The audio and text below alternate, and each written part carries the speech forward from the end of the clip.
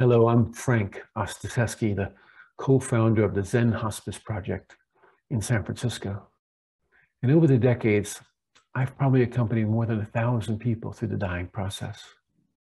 And one of the most beneficial practices was the need to receive and extend forgiveness.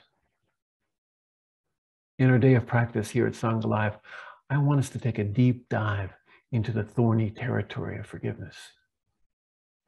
I see it as a practice of fierce self-compassion, one that helps us to not turn away.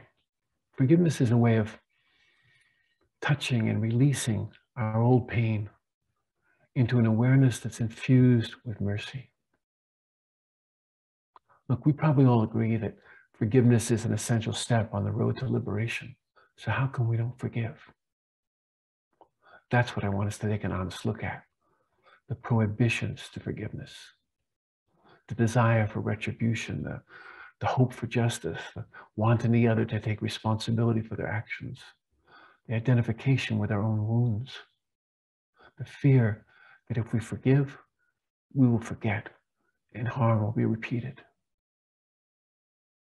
Please join me for an in-depth and interactive exploration of an often misunderstood practice.